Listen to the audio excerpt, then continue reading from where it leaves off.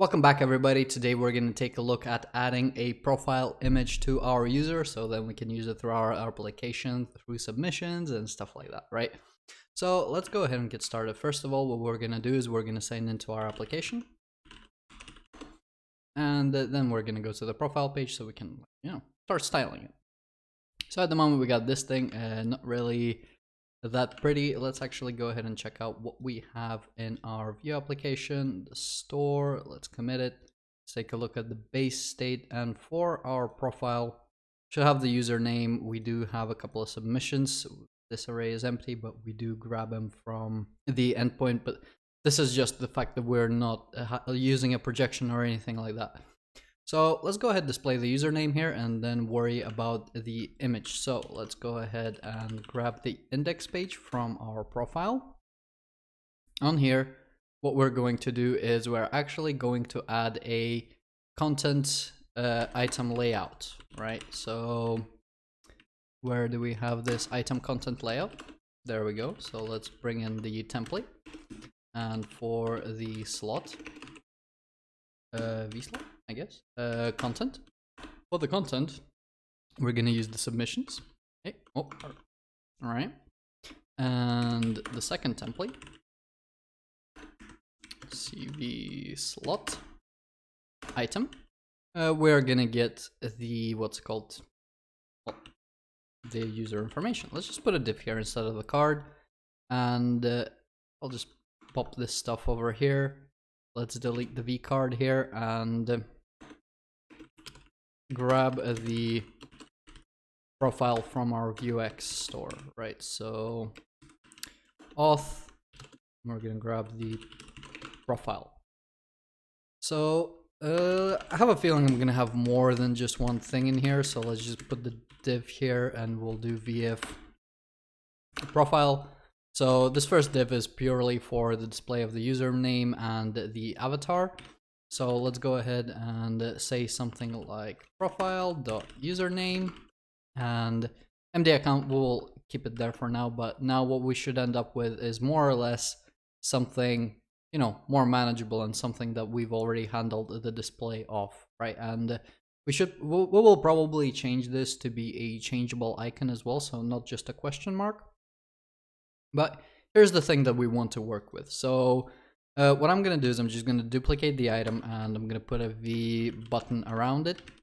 I'm going to say, let's have a V hover element, where on our hover element, what do we have? V on, and we can grab hover from here, I think this we'll just need a default. I can't remember exactly, but I think this is how you do it. What is this saying? Enable unresolved variable or type hover. Okay, so I can't remember. Let's go to Viewify docs and we'll just quickly peek at how they do it. So let's look for hover. Let's scroll a little bit down here. This is disabled. So we can take a look at this. So vSlot default, vSlot default. Okay, so just need to put slot here. Not exactly sure of the notation why this is like this, but I've never used like slots, passing parameters into the slot to be used within the slot. But yeah, I'm a little bit foreign to that. So anyway, if we are hovering this button, I think it was edit here as well, we want to display a icon, button icon, which we can edit the profile image with. Otherwise, we can just put the MD account, right? So let's take a look at this. If we hover over it, you can see that we get a little button with the icon, which we can press, right? So let's go ahead and add some logic that will essentially be responsible for changing the image for, well, the profile image, right? So let's just get an input box, and this is generally how you do file inputs without using the Viewify's file input helper. So you just make them type file. What do we accept?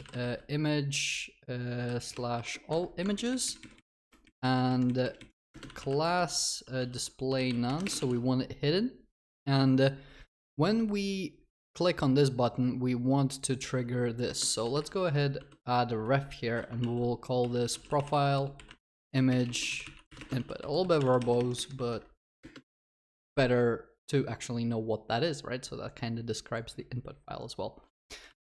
What was that? We want onClick. Let's go to $refs, name of our reference, and just click on it, right? So it's essentially a proxy to, we have a pretty button, and all it does is just proxies the click event onto our hidden input file, right? Nothing too crazy. Next thing that we want is on change.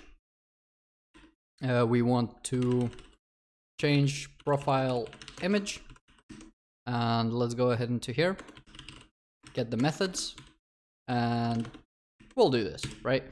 So if you want to pause the video here and attempt to make your own profile, changing profile logic, go for it. Otherwise, just keep following along. Let's go ahead and put an E here for, I think we should get an element here. So let's go ahead, say console E. We will go back here. Let's just refresh because I'm seeing some errors there. I'm just making sure that it's not current errors. So let's take a look at the events. And so I always sort of take a look at it because I don't work with them that much, but we want to grab the target, and target is the input, okay? So the way that we would extract a file is const e, or actually let's just say file input.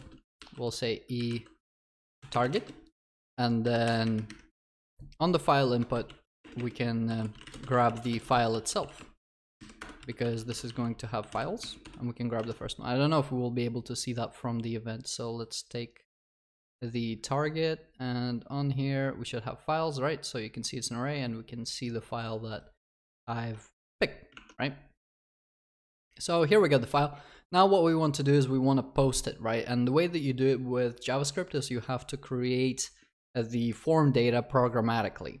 So let's go ahead and say const form data equals new form data, and all we're going to do to this form data, we are going to append the image. We're going to put the file here, right?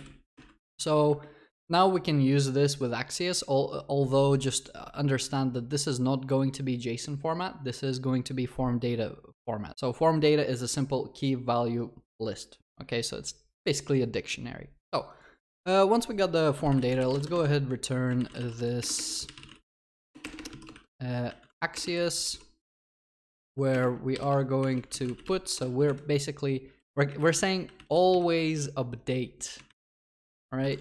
And me profile or image, yeah, update my image essentially, and we are just going to supply form data. Another thing that I'm going to do is I'm going to kind of introduce a gate sort of thing. So uploading image, I'm going to say false.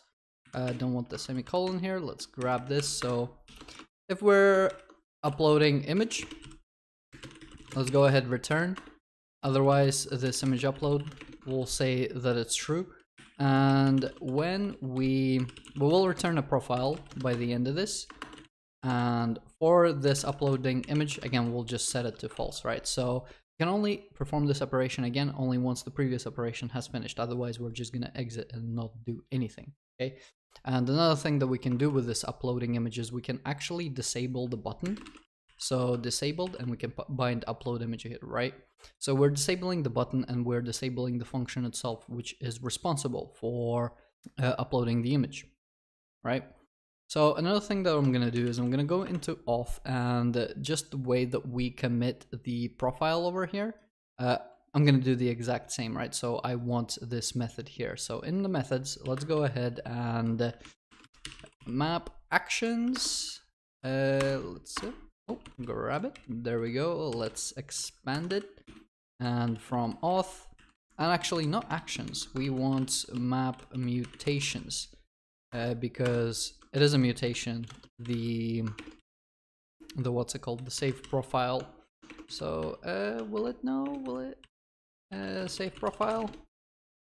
Will it know? Okay, so it can navigate, so we can pretty much use it. So on this dot save profile, because we're going to get a new profile. Let's create an object and pass the profile into here, right?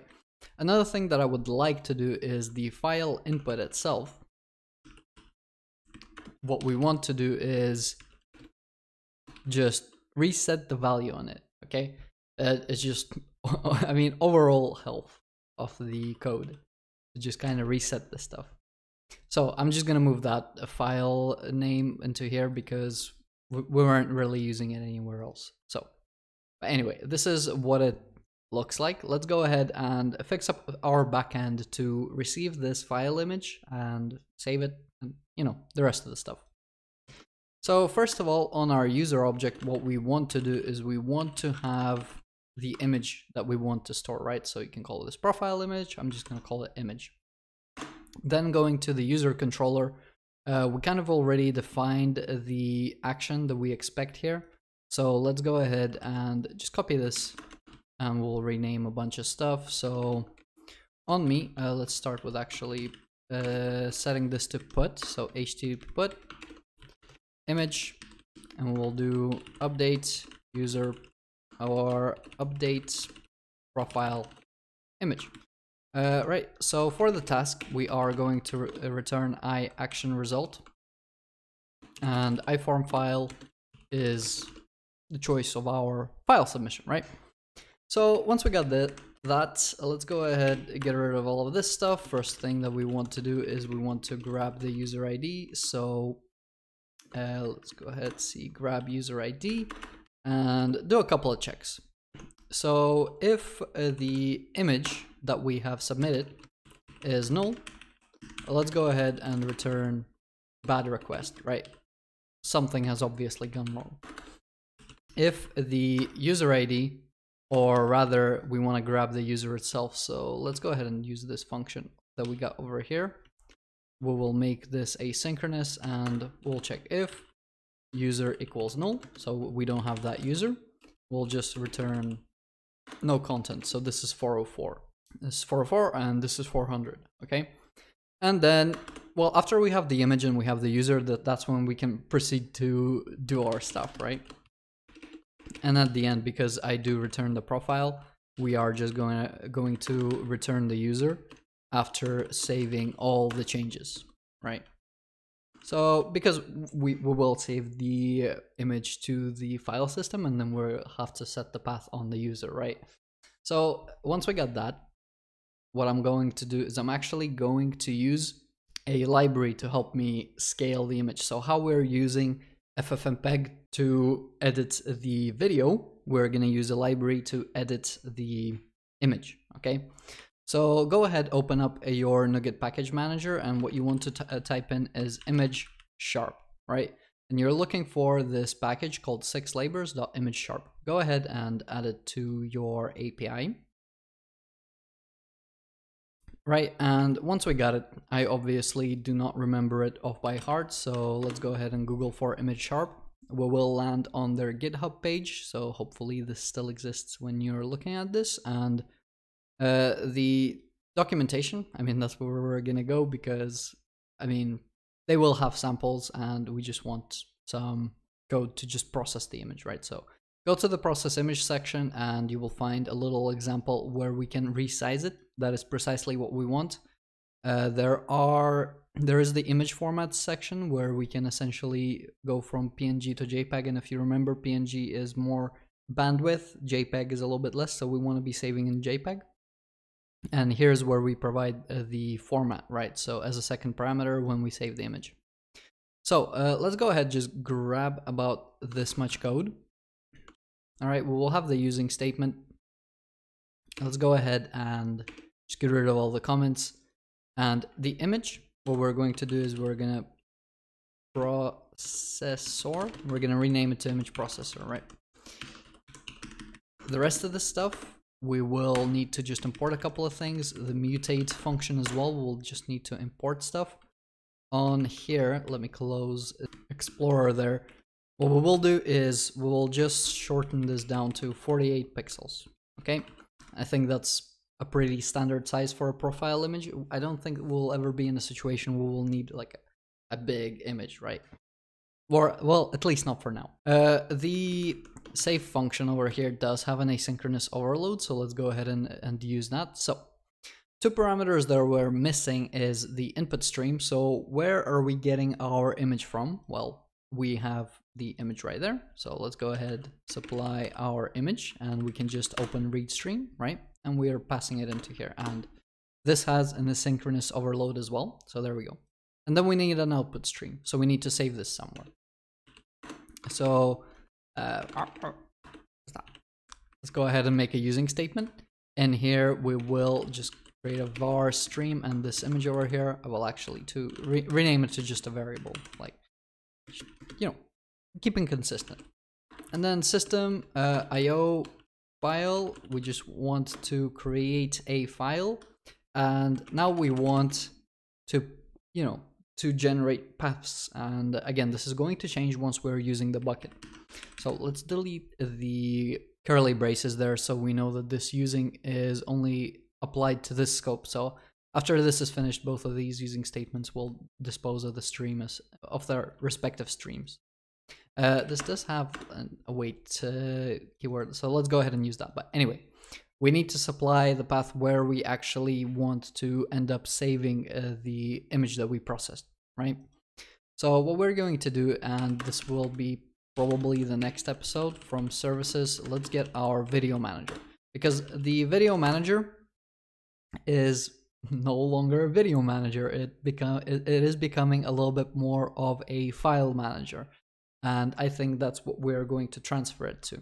Okay, so for the video manager, let's go ahead and generate our file name, right? So how we have generate thumb file name and stuff like that, let's go ahead and create our own version here. So generate thumbnail file name, what we want to do is profile file name. I think that will be it. And for the thumbnail prefix, let's just make sure that we have a profile prefix, and we'll just put a P here. So the profile prefix, let's go ahead, put this here. We'll copy the name as well. We'll go back to the user controller, and instead of generate thumbnail file name, we'll use generate profile file name. So the reason that we're grabbing the file name here is that later on the image, we can just go ahead and save the file name, right? So we generate a file name that we're going to save, and then we're assigning it to the user. Cool. So Video Manager also has a dev video path to which we can supply the file name. So let's go ahead and rename this to save path. Okay, cool. Let's go ahead, grab the stream, put it here, and the second parameter that it expects is a encoder, and we want a JPEG encoder because that's what we're saving it to. So in the generate profile file name, just make sure that what you have here is a JPEG file format, right? Let's see, make static. Yeah, why not? Let's go ahead and make these static. I think that's a good change. And other than that, that is pretty much it. So we're guarding against an empty image, we're guarding against an empty user, we're generating a file name that we will put on the user, and we are converting the image and saving the image, and then we're basically saving the database and returning the profile.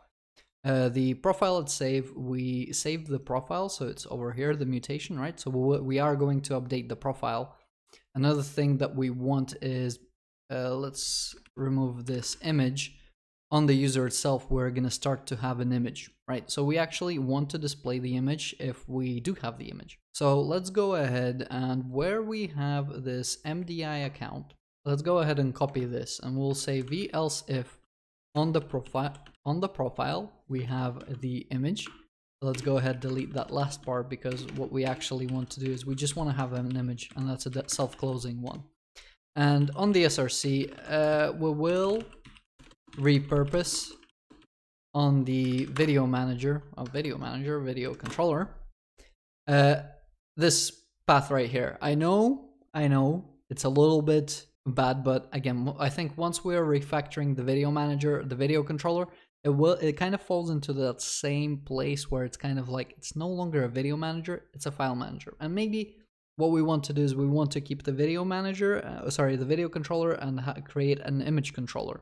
But I'll have another think about it, and I'll give you my justification for that. Unless my justification will be something like, that's because I decided, right? Which is pretty much, which is pretty uninformative, and sometimes that's actually what you need to do, because the decision is arbitrary, and making progress is a lot more important than just trying to make what you think is a good decision. Because if you don't know, you just need to make a decision and make sure that the decision that you make will be amendable. But that's just part of writing clean code. So anyway, videos, what do we have on the video controllers? So API videos, and then just the video. And what we're going to do is we're just going to supply the profile image here, and I think we can supply an alt text profile image right here.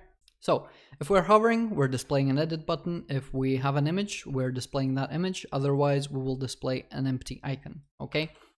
So once we got that, I think that is pretty much it for now. Let's go ahead and go back to our application. We will need to sign in.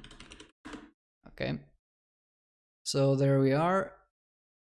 There's our user. Let's go into profile. Let's go ahead and actually check something. So first of all, what I want to do is I want to console log the file input.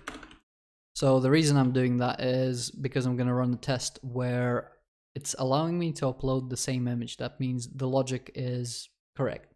Okay. So we upload an image. There we go. There is the image, right? If we take a look at our www root folder, so there it is. You can see it's very small and pixelated. The actual size of the image is around 7 kilobytes, right?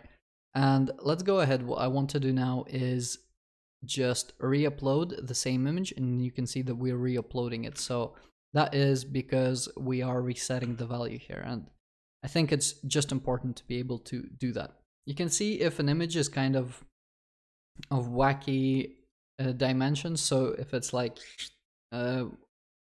19 to 16 to 9 aspect ratio, it will be a little bit cramped. So I will take a look if we can do anything about it. If not, then our users will just have to upload a good picture, you know. The other thing that we can do is we can actually put the image over there as well, right? So let's go ahead to our default layout. All right, on here, on the auth map state, we actually already have it here. So let's go ahead and add the profile here, and the code, we can just grab it from here as well.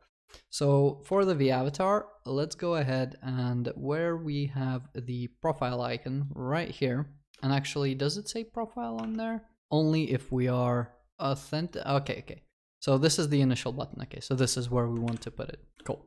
So inside of here, I guess that's where it goes. We will get rid, let's put the account circle here, the button we no longer needed. And let's go ahead and see what this looks like. So profile image, it has the else if, so let's say the if, and this will be the else. Let's go ahead and refresh this. Okay. And can we click on it? We can. I'm just hoping that that is the correct organization of the components, but it looks okay to me. Let's go ahead and cramp the size a little bit. Let's say 48, because, oh, this is 48, so it's maximum size. Let's try 36. Let's see what that's gonna do to our profile. So, okay, so that, I think that looks a little bit better now, but here we are. So if we want to change it, we can. And that should actually just update it in both places, right? But you can see that if we have a wide image, it's going to be a little bit squished. So again, I'm going to take a look. I'm going to see if I can do anything about that. But nevertheless, I think we'll keep it at that. We'll preserve the theme of the video. Thank you very much for watching. If you did enjoy this episode, leave a like, subscribe. If you have any questions, make sure to leave them in the comment section or ask me on my Discord server. I also stream on Wednesdays and Sundays. A link is in the description. And hopefully, I'll see you in my other episodes.